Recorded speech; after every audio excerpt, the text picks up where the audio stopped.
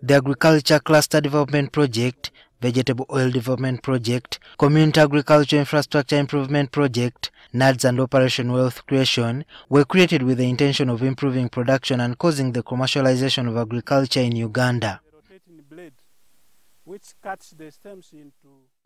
Research results presented to officials of the Office of the President show that some of these projects are implemented in places where they are not needed because no consultations were made.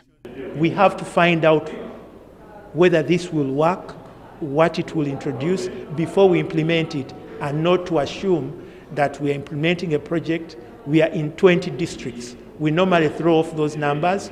We are in 20 districts, we are in 15 districts, and these 15 districts, some of them are quite unique and not similar in any compared to all the other districts that are in that particular project. When we are designing a program to solve a problem, we need to be very careful. We need to consult the people whom we are taking interventions to. That's why government is emphasizing bottom-up approach. The researchers found that there are places which do not do milk production, but were provided with milk coolers. On the other hand, you take coffee herders to an area where it is rice, so leading to aspects of what the Honorable Minister mentioned remain unused. The researchers led by Ibrahim Kasiri say that from the projects they assessed, none reached their 5-year objective. Despite the fact that government has invested a sizable amount of money into these projects, farmers do not have access to improved seeds, mechanized agriculture, and value addition is low, while many continue to practice subsistence agriculture on a large scale. The design is okay.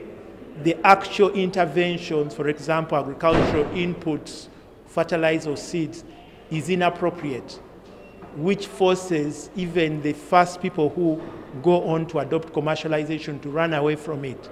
They also found that much of the money invested in commercialization of agriculture products end up being misused through corruption.